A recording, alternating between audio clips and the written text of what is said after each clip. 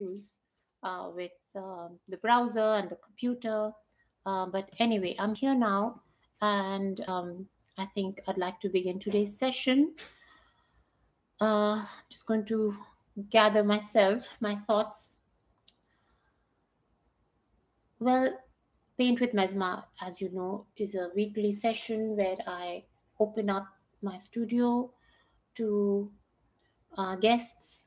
I share my ideas, ongoing projects, and some of my thoughts on artists' lives, uh, quotations, inspiring ideas from other artists, and such things. So today, I want to dedicate this month of Paint with Mesma sessions to artists who come from the LGBTQ spectrum and who have inspired me in my process, in my um, time here, creating and performing and painting. And let me just clarify by saying that I am inspired by them because of their work, because of what they do. They just happen to be from the LGBTQ spectrum, or they either identify themselves as such, or they have um, expressed themselves in that way along the, you know, along their process, along their in their lives. So today, uh, I would like to talk to you about one such artist, an Indian woman who has been a great inspiration for me since I was a child, and more so when I went to the College of Art in Delhi to study there. And that woman is known as Amrita Shergill. Amrita Shergill was a highly and is a highly influential figure in the modern art world in India and the world, I think. But most importantly, she is considered to be the mother of Indian modern art. What we mean by modern is art that has been created in India in the 20th century and onwards, particularly painting. Why painting? Because painting was the most prominent um, expression in the early 20th century until maybe, well, all the way to the end of the 20th century, I would say. And Amrita Shergill, being a woman, uh, also had, well, she was a daughter of a Sikh man and a Hungarian woman. So she was half Indian. Her father, Umrao Singh, was a photographer, a very good photographer. And a lot of those beautiful photographs of Amrita that we see today are thanks to her father's incredible photography. I mean, she was extremely photogenic woman, and her mother was an opera singer, Marie Antoinette, not the French Marie Antoinette, but her mother's name happens to be Marie Antoinette. And she spent time in Simla, in India, and Europe, in Hungary, and in Paris, I believe. So, anyway, her time was divided between um, living and working, learning in India, and working in Paris. Now, we have to understand that Paris was the center for artists, for avant-garde art at that time. And we are talking the time period between the two world wars. Yeah, Amrita Shergill was born in 1913, and after her initial education, she wanted to be an artist. She was a rebel. When she was put in a Catholic missionary school, she said she was an atheist, and they expelled her from the school. Nobody liked that, and she had a mind of her own. When her mother took her to Europe, she rebelled and said, "I want to go back to India. I want to be there," because in her early days she was in school in Florence, and as you know, Florence, Italy, was a great center for painters. It still is, but it has been a great center for artists, particularly, all those great Italian painters who came from Florence, Botticelli or Da Vinci, who worked there, even if they were not from for Florence, they had patronage there, and they worked over there. So Amrita had a very uh, comfortable, very privileged childhood. Her upbringing was in an environment that nourished, that valued her art, her passions. And she was very lucky to have all of that. Uh, and when she went to Paris, she studied at L'École des Beaux-Arts. Sorry, I'm going all over the place with chronology because I'm not good at linear time. My brain will go non-linearly. So you just have to bear with me because I can't go in 1913, then 15, then 16. I can't go like that. I have a very different kind of a brain. So when she went to l'École des Beaux-Arts in Paris, she was, taken by the whole Parisian, um, how do you call it, the revolution in art, because Braque was creating at that time, Matisse was creating at that time, Picasso was upcoming at that time, and all this unrest of the world after World War One, you know, the existential questions of who are we as people, as a world, and what does human life mean, uh, what is of value, and the spiritual crisis, if you will, of the European world, in fact the entire world. um, uh, it was a time of great upheaval, and Amrita found herself creating in this environment and experimenting with her medium, with her paint, and with her sexuality as well. So, nowhere it is written that Amrita, or expressed explicitly, that she was only interested in women. She experimented as most artists did. Um, she was free spirited. She was a rebel. So, if to a rebel, if you but rebel with a cause, not without a cause. She was an independent spirit. I think she wasn't against or for anything. She wanted to live her life the way she thought fit, and if anybody told her to do things their way, she would object to that and say, "No, I have my own way of doing things."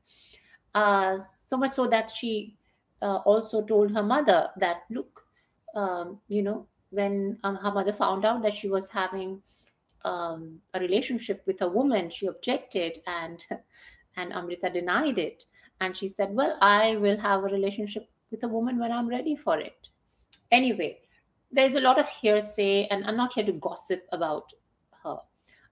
What I'm trying to say is that her creativity, her oeuvre of of the entire repertoire that she created throbs with this vital, free spiritedness. And I'll give you an example. Um, I have some images of Amrita's work. By the way, this is Amrita Shergill, a beautiful um, portrait of Amrita by her father in a photograph, as you can see. So I love this image of Amrita. I think it is so telling of of her poise, her grace, her beauty, of course, but also the silent volcano that that waits inside of her. Volcano of creativity, not a destructive one. And this is another photograph of Amrita, which I think is stunning. Well, she's a stunning woman. But here is a self-portrait that she did while she was in Paris. So you can see the influence of, say, Cézanne in her work, because Cézanne had influenced a lot of artists back then, especially the Parisian artists.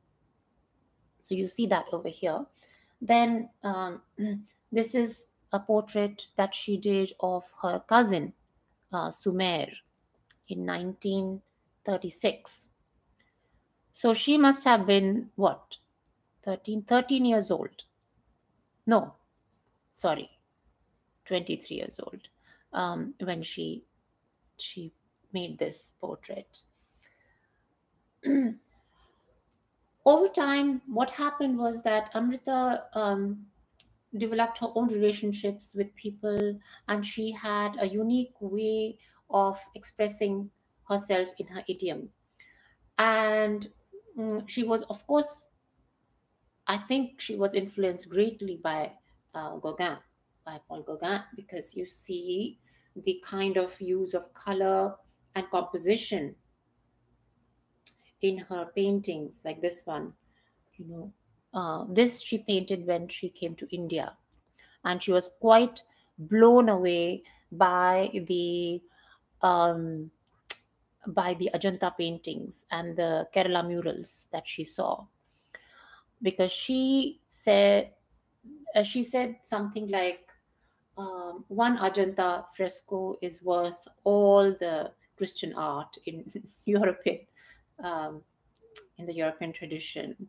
Also, there is a very funny, not a funny, but I think a very bold quote by Amrita, that when she realized that Europe was not the place for her, that she belonged to, she needed to work in India. She wanted to go back to India because that's where her inspirations lay. Sorry, and she was extremely passionate about coming back to India and working there and creating her own language in painting. And she's known to have said that Europe belongs to, I'm quoting her, Europe belongs to Picasso, Matisse, and Braque, but India only belongs to me. Unquote. So I think that's a very beautiful way of um, claiming your own identity as an Indian woman of a new world, where she is uh, going to say goodbye to the established ideas of who gets to decide who is the master, you know.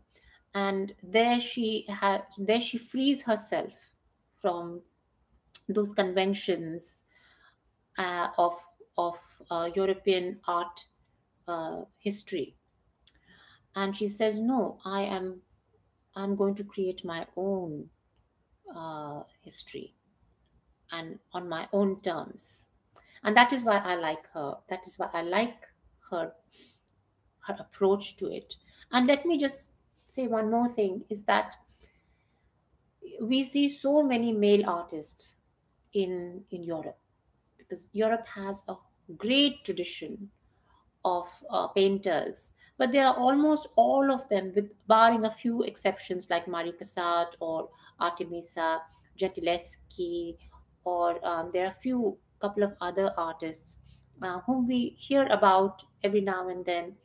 But predominantly, it's a man's world, and there are artists who are women who are very good, or who were very good, excellent artists, but to um, they never got the fame that they deserved, because for whatever reasons you couldn't even go to a salon and sketch from a nude male model, because that would have been very scandalous at that time. Anyway, so you have the father of modernism in Europe, or the fathers of of say cubism. You have Braque, you have Picasso, and then you have Gauguin and Van Gogh, and these are great artists, but they're all men. And however, the unique part about this is that in Indian um, contemporary art world, in the Indian contemporary art scene, you don't have a father of modern art, but you have a mother of modern art, who is Amrita Shergill. Even today, if you go to the National Gallery of Modern Art in India, in Delhi, um, you'll see beautiful Shergills. I mean, they are the ones who set the tone for what you are going to see there. And I think that this is a great legacy of artists, of Indian art, in Indian art, of artists like Amrita Shergill, which is often not talked about. We don't often acknowledge how great that is, how great it is that the gender of that person is not of that much of importance here, because what she created was so revolutionary for that time. And she was outspoken. She criticized the poor taste of the then collectors. She was very uninhibited in her views, as most artists are, because that's just the way we are. And I find that her style, her subject, her sensitivity towards women, because when she came back to India, her entire style of painting changed from this very Gauguin and Picasso didn't have that much of an effect, although some his blue period might have had an effect on her, but not the cubist Picasso. I don't see that um, effect or influence on her work. But I find that she has been able to synthesize what a lot of modernists in India loved, to be an Indian artist and have a worldview of your own, and to contribute to that unique idiom of being Indian. And that is what Amrita, I think she set the tone for that. And that is why she is such a great influence in the art world in India and elsewhere too. I don't know if Europe recognizes her as much as it ought to. I know that America doesn't even know about her. So we are very far behind in that way over here. I live in New York, and I don't think New York, which is now the center for the art world in the entire world. It is the center. It used to be Paris, but I think that center has moved to New York, and even New York is unaware of a great artist like Amrita Shergill, except in um, some quarters. So anyway, so here we are. This is another. a beautiful painting by Amrita Shergill, and it is a very well known work by her. It's called, I think, The Bride's Toilet or something like that. Here is a young woman. She is being bedecked by her companions, by her attendants, to get ready for a what do you call it? A wedding. So she is getting cleaned and anointed and beautified in a private chamber with only women as attendants. So this kind of an idiom, this kind of a tone of being sensitive to the lives of women in independent India at that time, and then bringing your academic knowledge of painting from a different continent and applying it in a way that when you create something, it becomes something completely new, something that we have not seen before. This speaks to the imagination of a great artist, and she was able to create that. There's another one that I liked a lot, and it is quite well known. And I hope I can find it. I don't know if I have. I don't think I saved it. Anyway, here's another one that she had painted, and this is, you see the colors, a lot of reds, a lot of ochres, a lot of deep browns, very earthy tones. And this is the kind of palette that you see in, say, Ajanta paintings, uh, the rock, or the Sigiriya cave paintings in Sri Lanka, which is not in Sri Lanka. So this kind of a palette is unique, and it speaks for the earth, for the sun, for the heat, um, in that environment. And I think Amrita was able to capture that on her canvases, because she had a great sensitivity. Again, I keep repeating this word because there have been artists who have tried to portray Indian women in certain way, but few do it with the kind of sensitivity that Amrita could manage. Now, as far as her sexuality is concerned, I think that she was adventurous.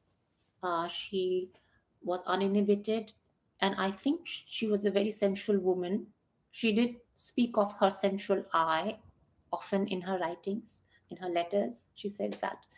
I think she was an extremely sensual woman, and she was attractive. I bet people were extremely attracted to her, and she, being interested in people, must have made herself available in that way. And why not? Because she was a free person. She was a person of her own will. Yes, there's a price to pay for that. And as long as we know what that price is, it's all fine.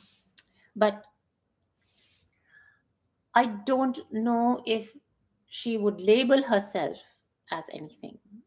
In today's world, we are so interested in labels. We are interested in knowing who's what, and we put them in boxes. But Amrita cannot be put in any box. I don't think so. Yes, she was experimental, and she had her own way of um, having relationships with people.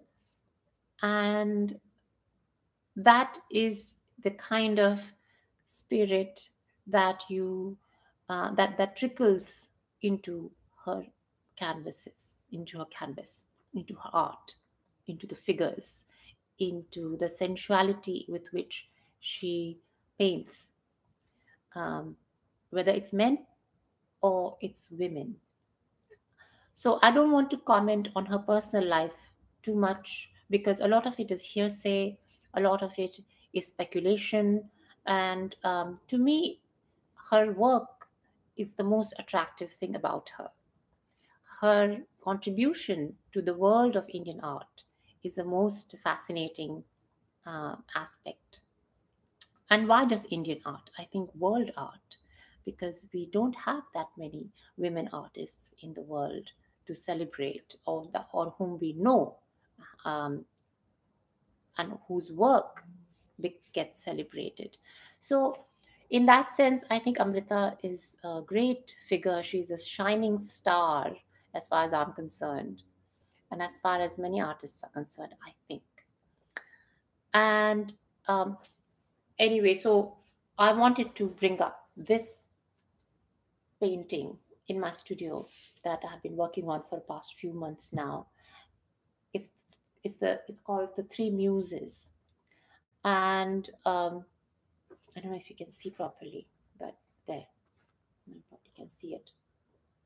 Three Muses is it's a European theme where you have these three women who are, I think, daughters of Zeus. I think so, and they are the handmaidens of Aphrodite, who is the goddess of beauty. So they assist Aphrodite in creating the kind of beauty that she is capable of imparting to the world. So this is a canvas of the three women. It reminds me of Amrita. That's why I'm showing this in today's session, is because I think that subconsciously I have tried to capture um, Amrita Shergill and her sensuality in these women. It is not something that I've done consciously, but these things happen subconsciously. And it is only after 2 months or so of making this painting that I have realized that there is something of Amrita in these women. And I don't know what it is. Maybe you can tell me. You can type your questions or comments in the comment box and tell me what it is or what it could be, what you think it might be. But for me, uh, painting this was a great joy. It's not finished yet, and I'm going to put a few things in this session for today, and then we'll continue our conversation. But it's a simple theme, there's nothing complicated about it. There are three sisters or three women uh, in a playful mood.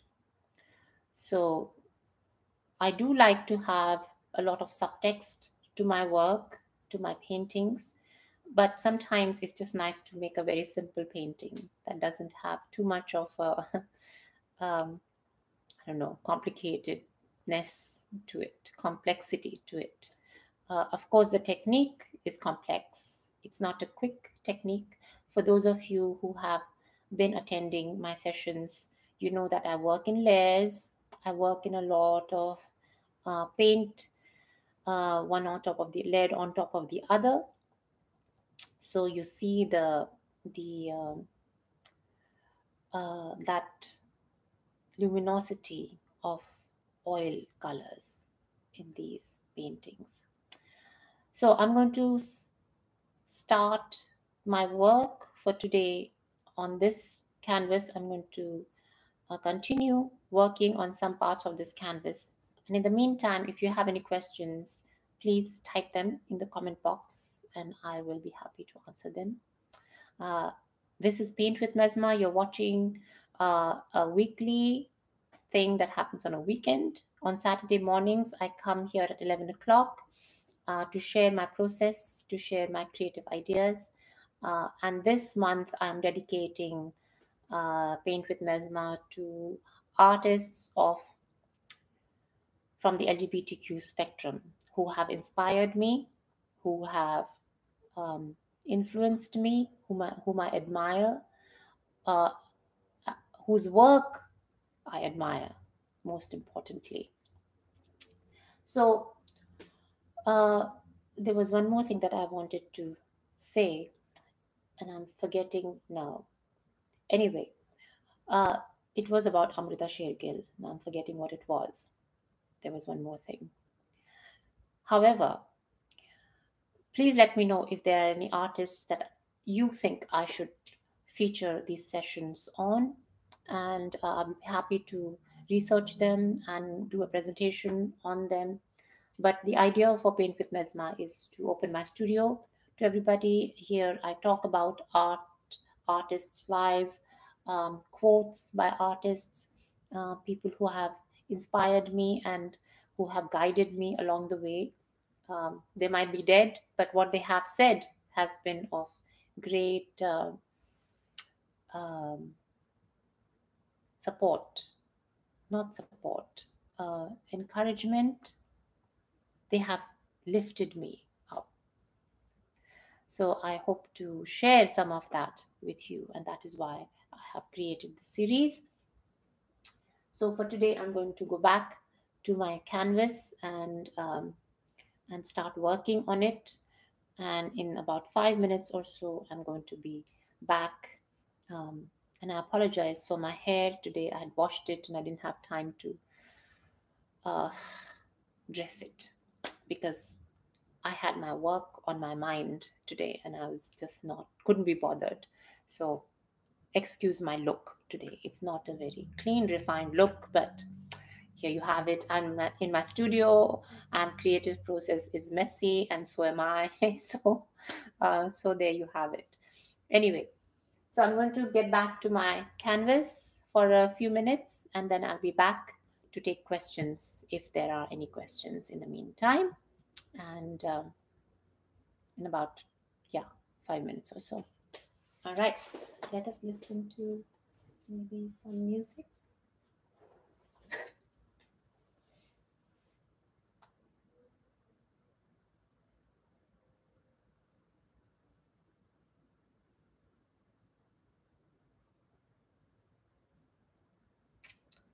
Um, on the walls you see behind me are sketches. I love to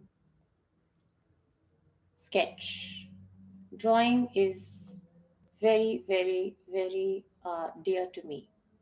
I love drawing, and I find it so relaxing, and at the same time, it helps me look at the world in a different way. It helps me look at the whole world of forms of objects with new eyes, you know. And I try to do that every day if I can. Otherwise, I find that the affairs of the world get in the way and they sap my creativity. Um, anyway, back to painting.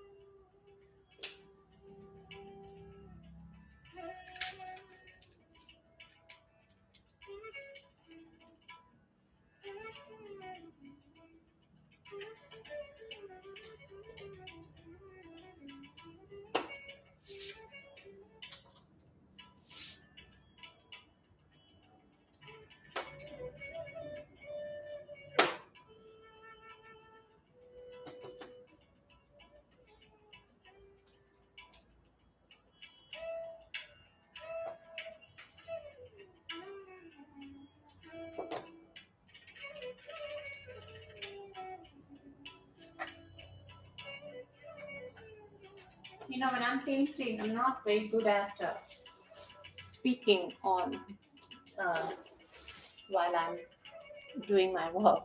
So you'll have to excuse me for my disappearance. Maybe I should move the camera a little closer so you can see the work as I'm.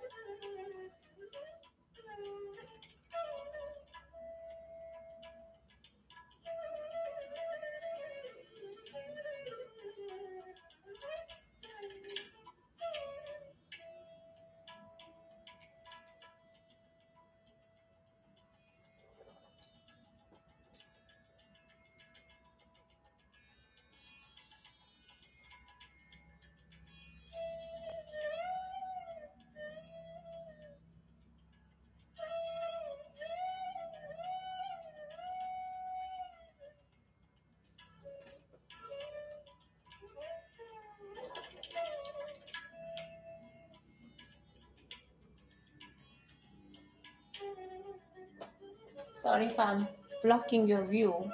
If I don't get close to it, I can't see anything.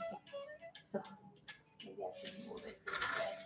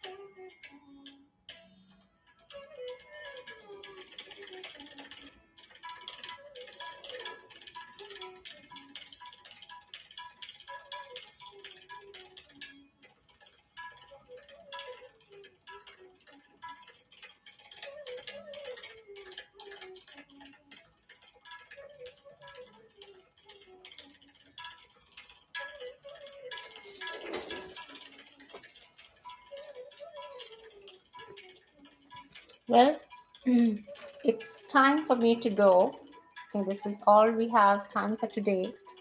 But thank you for those of you who came.